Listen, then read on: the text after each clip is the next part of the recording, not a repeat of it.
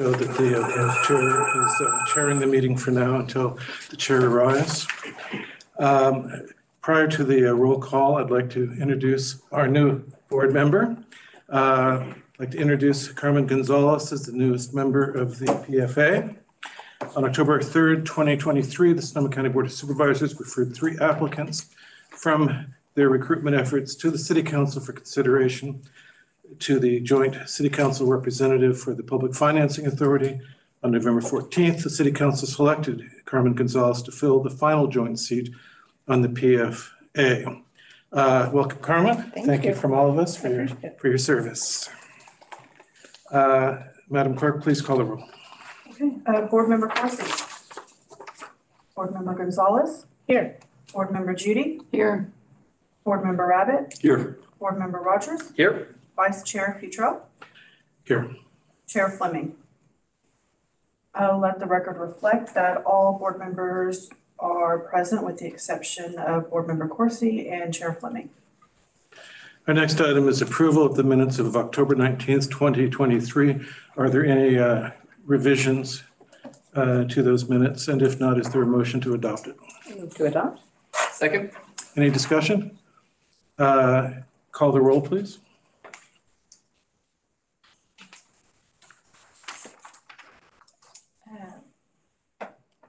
Board Member Gonzalez. Yes. Board Member Judy. Yes. Board Member Rabbit. Aye. Board Member Rogers. Aye. Vice Chair Futrell. Aye. I jumped over public comments on this. Has anyone joined us electronically? No, and just as a reminder, we're no longer taking public comment on Zoom, just in-person public. That's right. Great. Thank you very much. There is no consent items. And the next item is 4.1, which is a report item. Policy discussion, key elements of downtown infrastructure. And that is your item to start, I believe, Gabe. Thank you, Vice Chair. Bear with me for a moment here while we put the PowerPoint.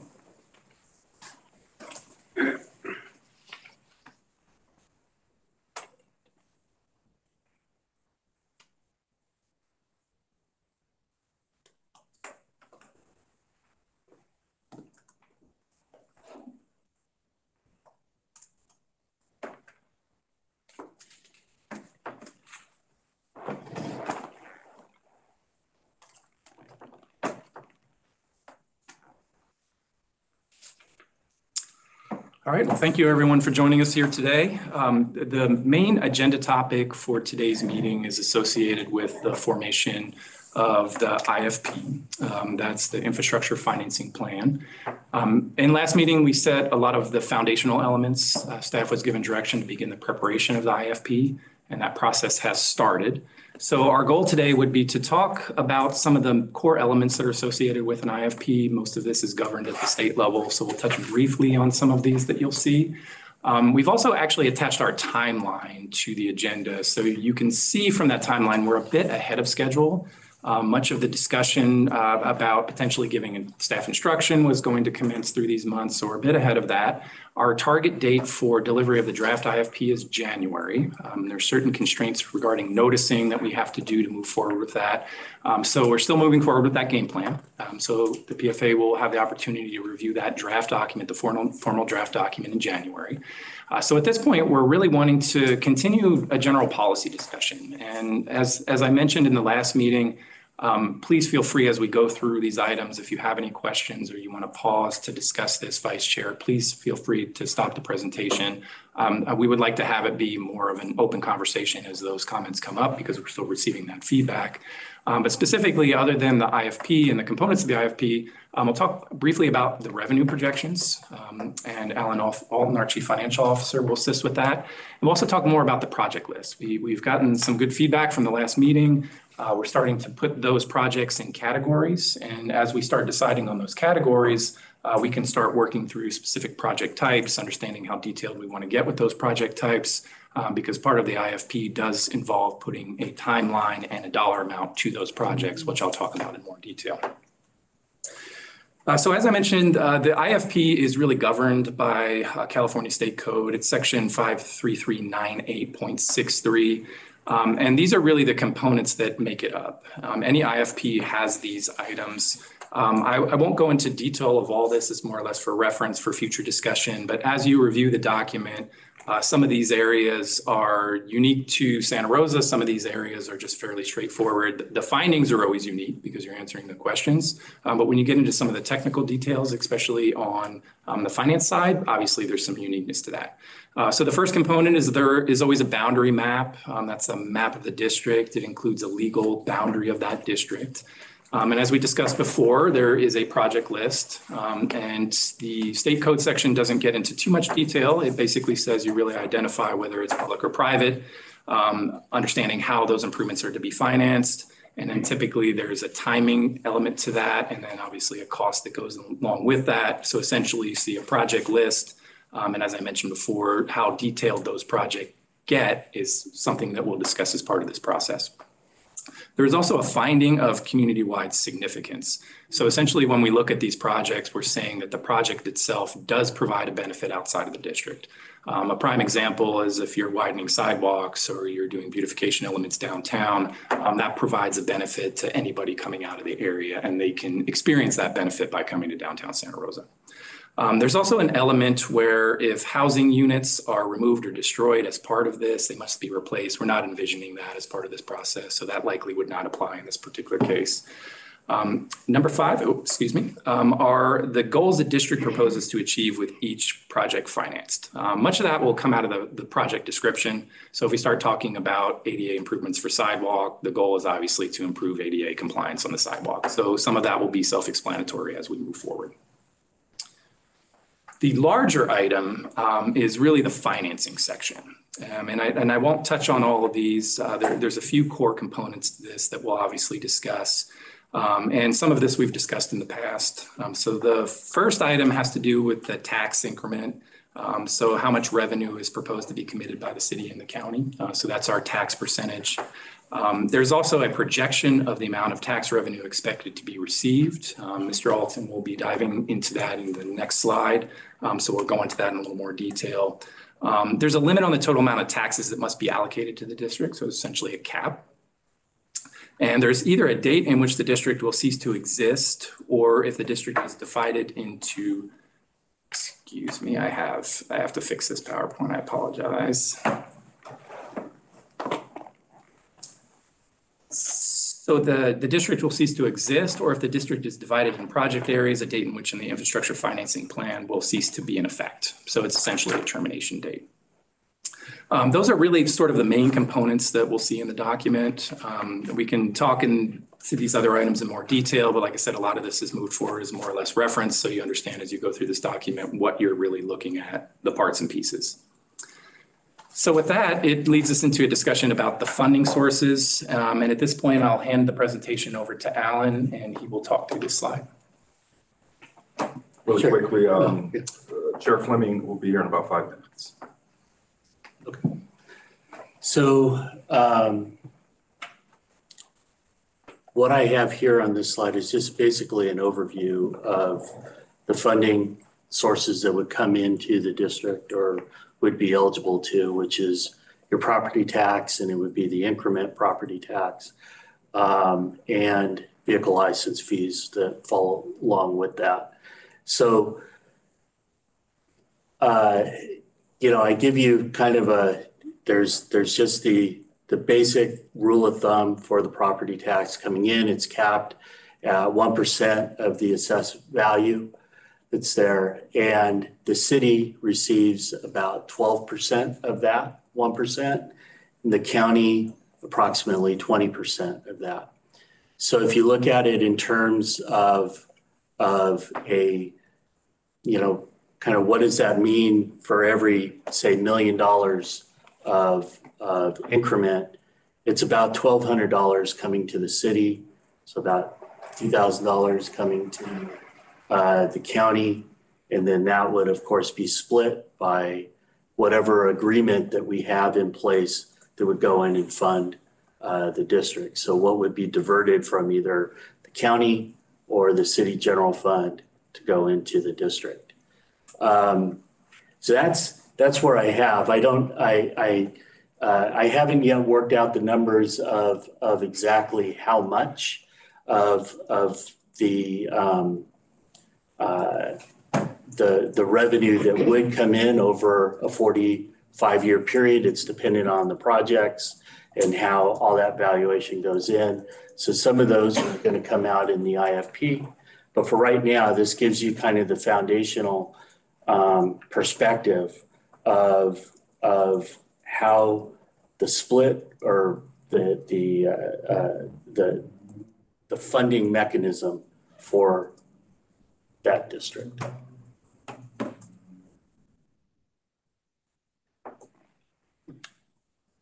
Did you want to address the vehicle license fees? Yeah, I mean, I use an assumption on there. This is something that is that actually the consultants working on the plan, that's an assumption that they're looking at, which is about 56 cents per $1,000. So you're looking at that same $1 million that would come in. That would be about $560 on the city side. And I'm not sure what that would be on the county side, but probably about the same amount. So that's what you're looking at. So it's a small addition that just follows the property tax in. Through the vice chair. Absolutely. So this, your analysis here, $1,200 for every $1 million on the TIF, is that assuming 100% of the cities and the county's tax increment would be dedicated to this, or are you looking at it? So what I'm saying is that's how much the increment would actually, that $1 million of valuation, that additional $1 million, what that does is that generates an amount that's, what would that be? That would be $3,200. Right. It's just. And of the $3,200, the city has $1,200 of it. The county has $2,000. And then, so if you, let's say the city diverted 50% into the district, that's how it would work. Right. So you're just doing a proportion. Yeah. So It's just to provide that level of perspective. right. Yeah. And different EFIDs that have been established throughout the state have different percentages that they're using. And so, I mean, of the growth and the tax increment. So it's just, Right. that's part of the discussion, is to figure out what is that percentage, right, that both the Right. city and the county will agree to. Yeah. Right. Are there any additional questions on this slide before we move to the next? I have another one on the former. Sorry, I've got a lot of questions. Just the limits on value, is I understand is a statutory requirement, but could you speak to the cap and how it relates to bonding and what the relationship is there? You mean the The limit on value, the total limit on what amount of taxes that can be allocated to the district? Chris? So I can speak to that briefly. Scott Wagner, Deputy Director of Finance here at the city. So what will cap ultimately the amount of debt that the district will be able to form is really the revenue. Mm-hmm. So when we go through and we work with our bond consultants, they'll come up with a contribution ratio between the revenue coming in and the total thing. Now, of course, you're right in saying that whatever the cap of it would certainly affect that. I'll be frank, I highly doubt that cap level is really going to impact how much debt we have out there. Okay. We also have our finance consultants on, Bob Gamble and also Chris Lynch, if there's anything they want to say. I don't know if they've been promoted. Yeah, promoted. I have nothing to add. Yeah. Very good. Is Bob on? Because I think Bob had some comments on this part too. Hi, this is Bob Gamble. I think at this point, there isn't enough information to really fully, fill out the picture here because we'll need to see what the IFP projects in terms of tax generation over time and also, the impact of the fiscal impact study will matter to this decision as well. So I think when that information is more clear, then it makes sense to begin to figure out what those, how those limits affect the district. And this is Lenny Cerati. We will be in the IFP estimating when those potential bond sales would take place. So we typically look at it in conjunction with the amount of time that the EIFD will be in existence. So we will be providing that as part of the IFP analysis. Okay, any additional questions about the? I have one question. Do we know, can the PFA be provided the total current fiscal year or prior fiscal year assessment so that we know what the base numbers are prior to increment? Yeah. I'm sorry, Hugh, I wasn't sure that I understood the question, but currently we had done a preliminary analysis based on 2021 numbers, and now with the new levy for the 22 year, with the new levy, we will update the numbers to reflect 2023 valuations. So basically what you want is in the district, you want to see what the tax valuation is for, or what the assessed valuation is in the district as defined as it is right now, pre-formation. It's extremely helpful, as you have pointed out, what the maximum amount of dollars per $1,000 of increased assessment, where those dollars go. And so we know that that's the most it can be, and then it's a matter of discussion. And then there's the vehicle license fees, which I'm sure will be nailed down more precisely. But then, of course, there's a normal Prop 13 increase as well, which delivers significant numbers.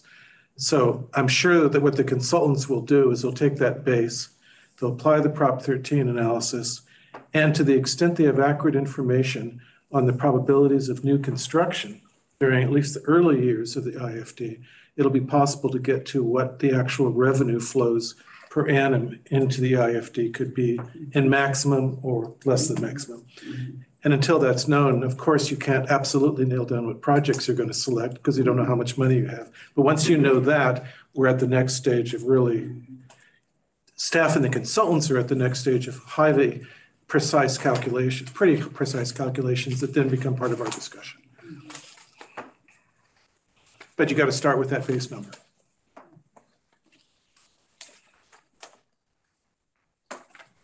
Okay, any additional questions? All right, I will move to the next section of the presentation, which talks a little bit about projects. We received very good feedback in the last meeting about general categories that we can focus on. And really, when we look at projects, we first look at the delivery method of those projects, and we talked about it in the previous meeting. There are certain projects that are 100% initiated by the city, generally through capital projects. That can happen through this program. And there's also those where it's more of a project that is either done fully or partially by private development, and then there's a reimbursement component to that. When we look at the categories, we heard a lot about linchpin, what's the spark, how do we increase taxes, how do we bring people downtown? So we try to focus that conversation into some more defined categories. And really how I have them listed here is pedestrian access improvements, excuse me. So that includes ADA compliance, but it also includes general circulation. How do we move people around the area? We also have increasing or reprogramming shared streetscape space. Generally what that is you look at the existing streetscape and how do you reprogram it. Parklets are a prime example of that. It could be bulb outs for outdoor seating. It could look at just reprogramming the street to allow more activity, which has a tendency to bring people in and reactivate the space. We also have beautification and wayfinding. That generally includes street trees, signage, and lighting. It's a little more broad than that. There's others that can fit in that category, but that's just a few specific project types that we would include in there. Alleyways and pocket park improvements. Those we have Jeju Way, we have Comstock Mall, we have certain areas downtown that actually, if we reprogram them, how would that actually activate the space and draw people in? And that's a general category, but it would likely focus on projects in those two specific areas. And then the big project that really often dominates the conversation about downtown is the connectivity between Railroad Square and downtown. That obviously has some challenges associated with that, but we wanted to look at options to potentially program projects around that. So really the feedback we're looking for today is, are those project categories good? Did we miss something? Do we need to modify those? Are we going down the right road? Because as we move forward in this process, as I mentioned, we'll start programming those with more specifics. There is a balance on how specific and how general it is, and we'll find that balance. We just want to make sure we're not missing something in this list.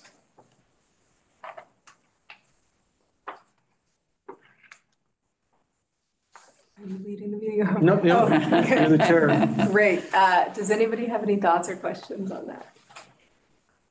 Just an overarching one, which actually echoes discussions that were held prior, which is to the extent we can overlap even the projects themselves so that you can integrate beautification and wayfinding along with the improvements or, anything relating to transportation, that would be helpful.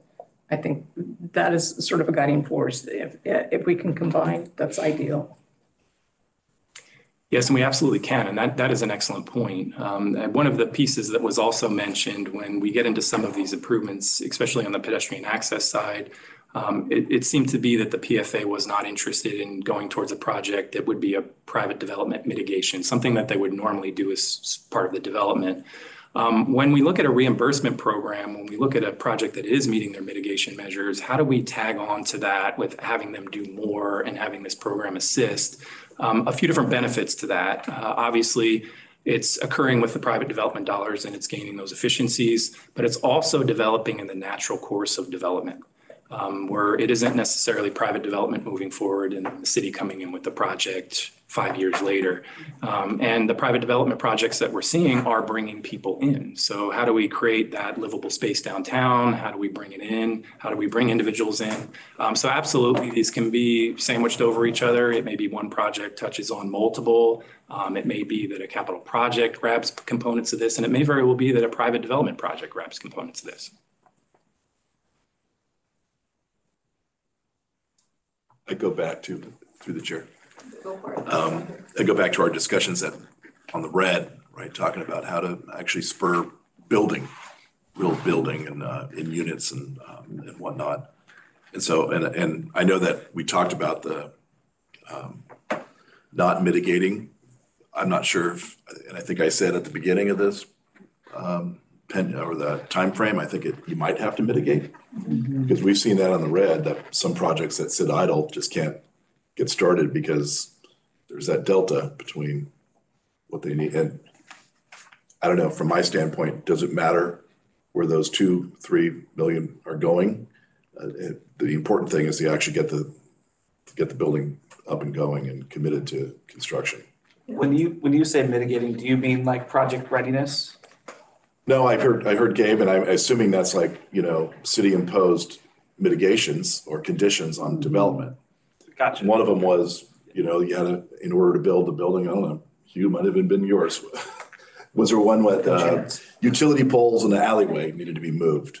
Well, that was a huge ticket item for that particular development. It was going to make or break whether or not you could start it.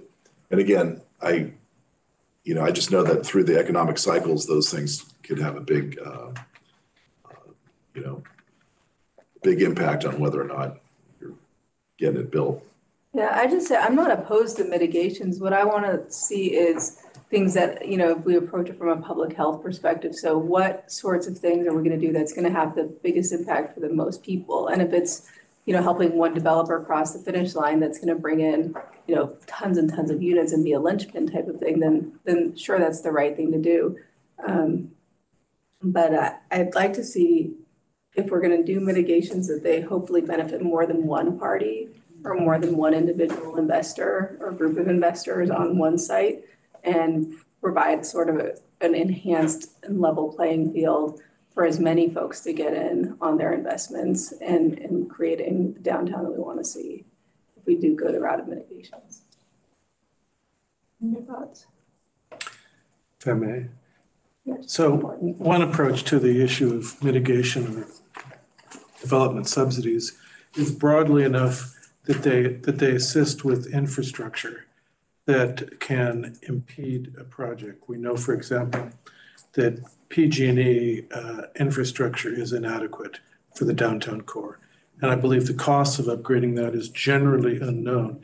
So to have some play in the joints in the EIFD that would allow area-wide infrastructure assistance in that area is one example of what would both deal with the mitigation and deal with the broader benefit.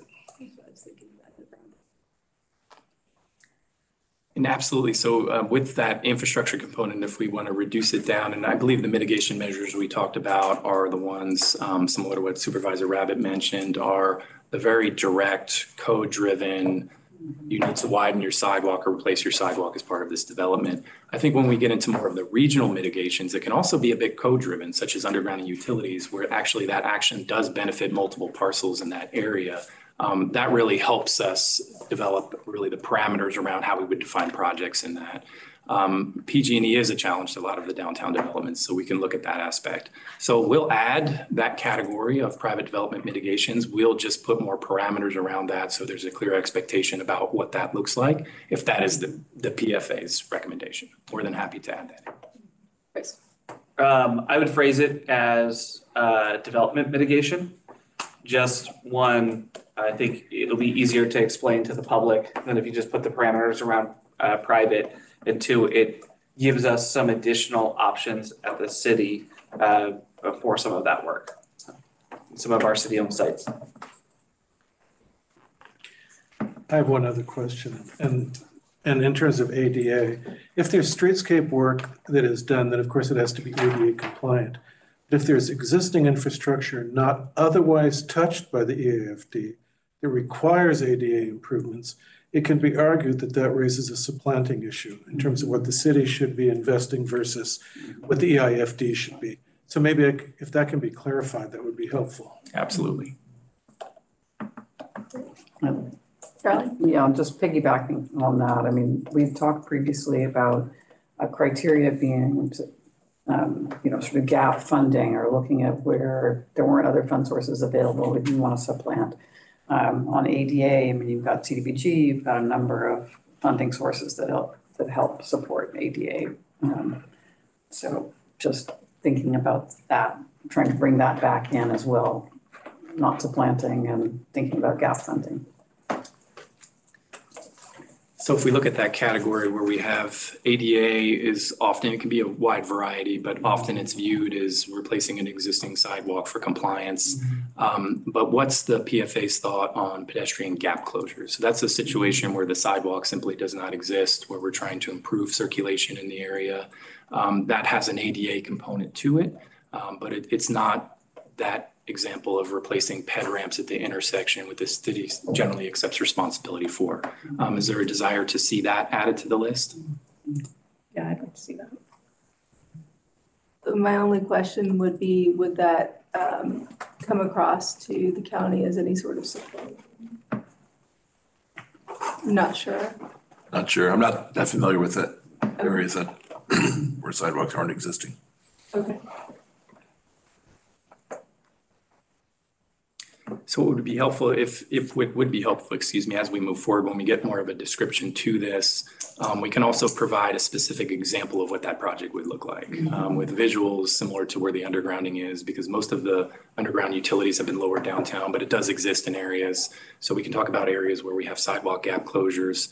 So there's a better understanding visually of what that challenge would be and what that project would look like. Those areas are not so much in the center of the downtown core, but in the outlying areas within the district, I believe. That is correct. Yeah.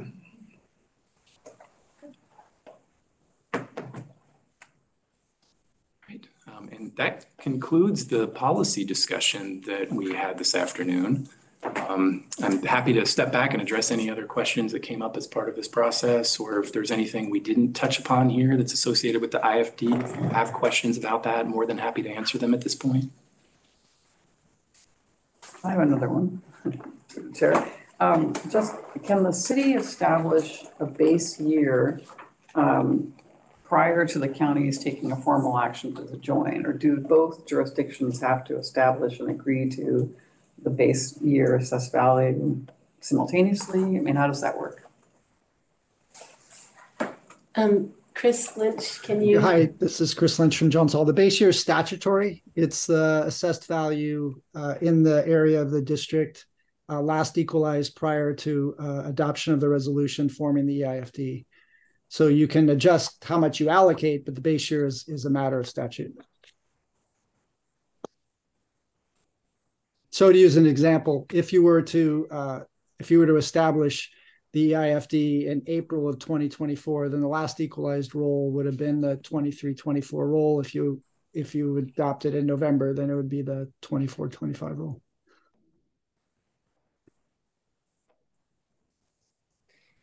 Did you have more questions also about, like, because I think Chris and this mentioned it, and I think in the last time mentioned sort of like the variability of a percentage obligation. I don't know if that's a question that you have, but I sensing it might be. Yeah, I mean, so looking at case studies of different EFIDs across the state, there's different percentages sometimes for city and county. Right. Right, and we had talked a little bit last time about that, but I just wonder if there's has there been any further staff analysis or discussion along those lines that we should think about, or?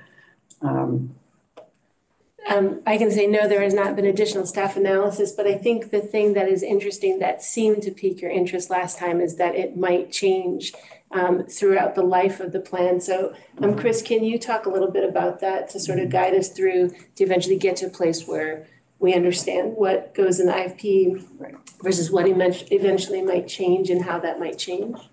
Sure. Well, it does say that obviously each entity that's contributing can have a different percentage. Each doesn't have to do 100. They don't have to be the same vis-a-vis each other. It does allow the amount that's allocated to change over time, but we have to recognize that if you want to issue bonds, then it's important to have a fixed amount that can be relied upon. So there's variability in how it can be allocated, but you have to take that into account, the proposed financing plan, when evaluating that.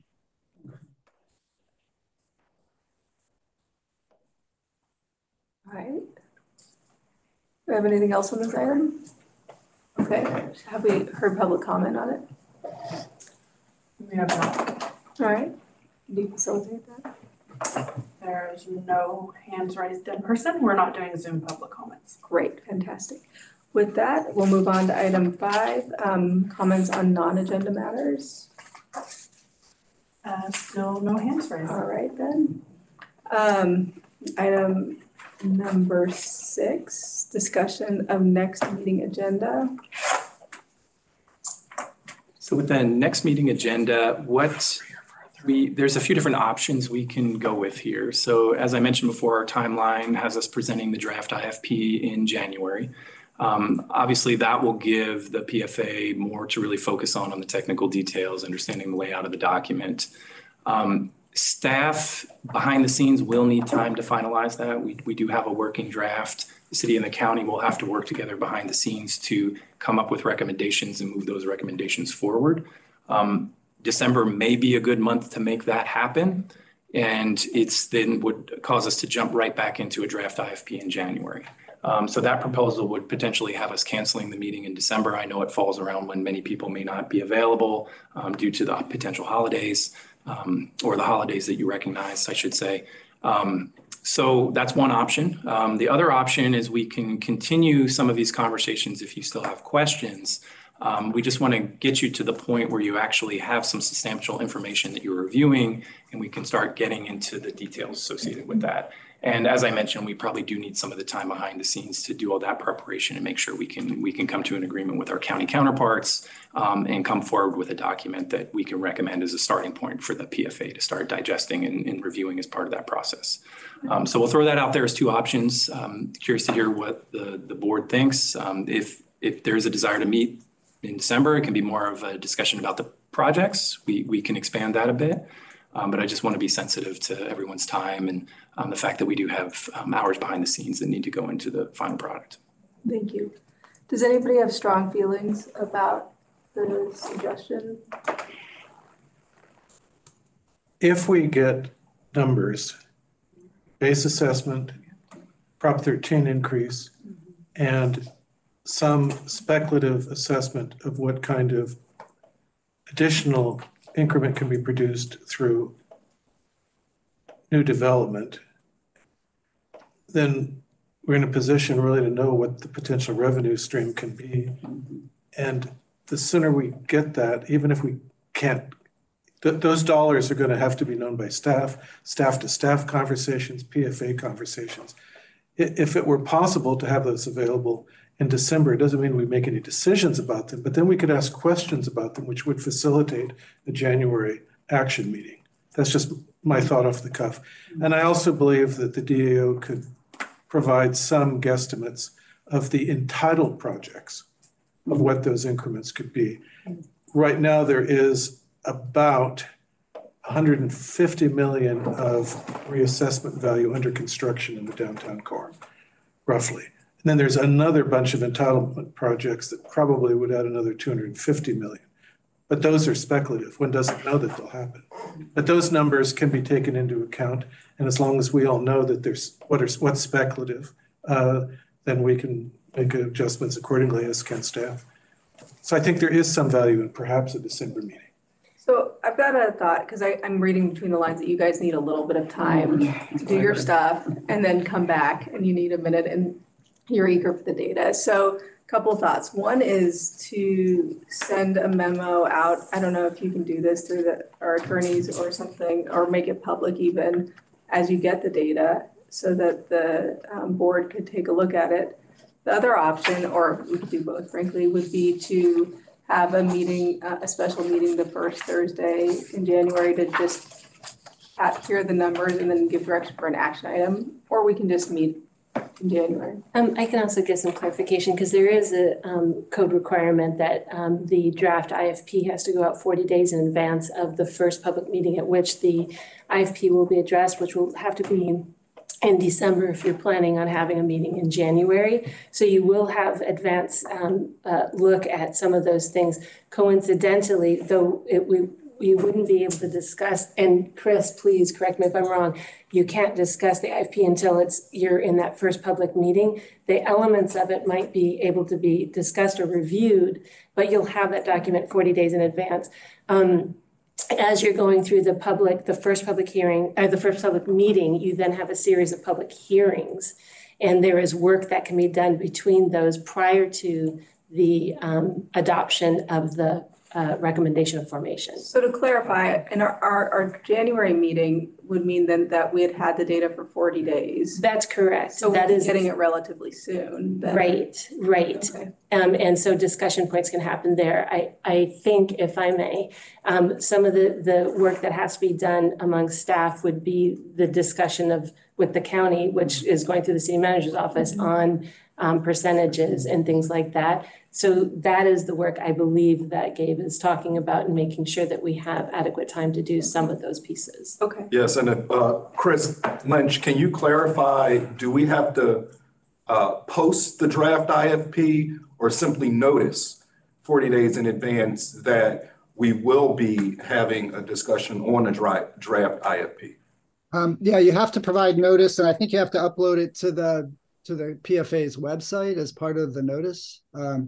I think it's worth this group discussing about whether you're going to put the time in at the city county level to come to a general sense of what makes sense for the two of them, and have a draft IFP presented that is eventually presented at that initial meeting that reflects what the city and the county could live with to start the statutory process, or if you're going to present something at that first meeting, not really knowing whether the city and county has supported and might have to repeat that step a few times. So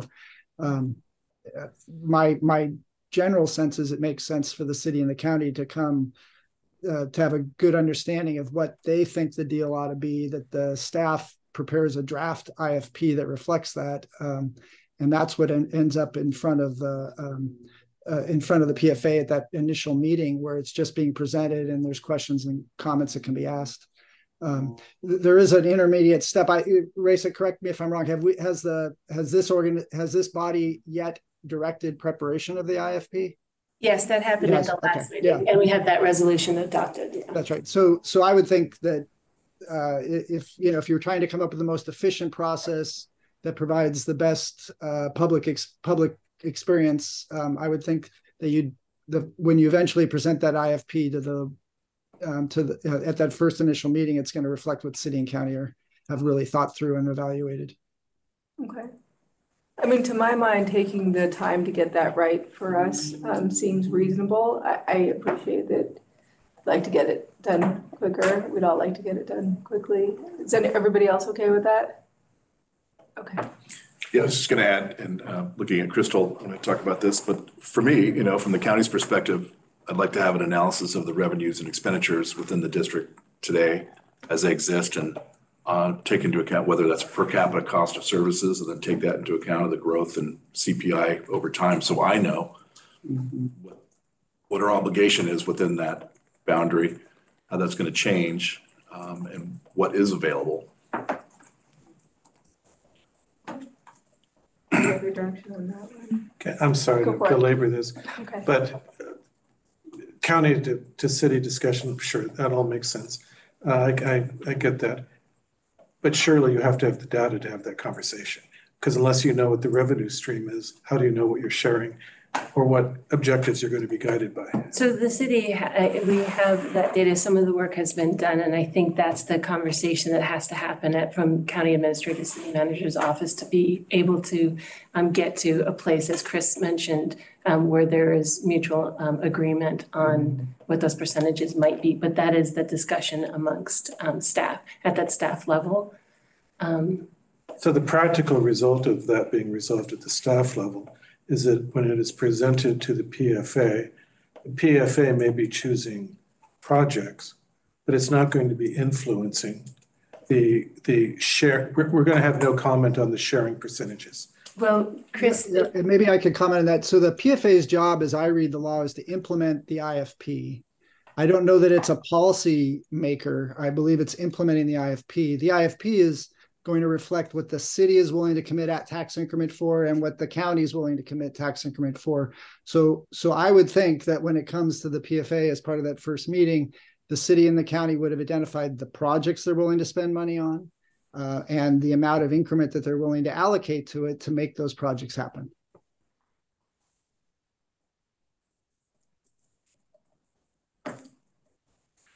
If I understood what that, yeah, we know that we don't determine what the share is. That's for the city and county to decide. Right. Yeah. Totally understand that. The only question I'm raising is that discussion ever going to happen here? And if it isn't, that's fine. Or is that discussion simply a staff to staff discussion? And then ultimately the BOS and city council undoubtedly involved in that determination in some fashion, I guess. Yeah, so is that the way it's going to happen? Yeah, the statutory process is that the 40-day notice that Raisa mentioned is mailed out, and it refers to the PFA's website that has the draft infrastructure plan uploaded to it. And at that first meeting that follows 40 days later, there's a presentation of the IFP to the PFA where they can ask questions and other members of the public can as well. No earlier than 30 days later, then you have the first public hearing at which comments can be received, but no changes made. Then you can have a second public hearing where changes can be made. And between the second and third public hearing, the city and county have to approve the IFP.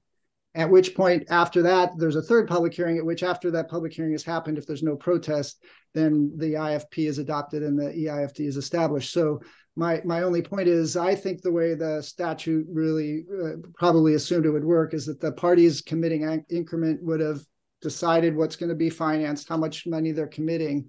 It's presented to the PFA, and there's probably not a lot of change that happens along the way unless the public or the PFA or the city and county along the way kind of come up with additional issues they hadn't thought about. But the other piece of that is the PFA who issues the bond, right? I mean, it's obviously you have to work with city and county on these things, but it's based on that. And that's where you start having conversations annually on work plan and, revenue assumptions and things like that. But this first part of it is the obligation of the draft. Yeah, I understand the process. I'm just asking the question. are we ever going to talk about the sharing within this body before that determination is made? That's all I'm asking, really.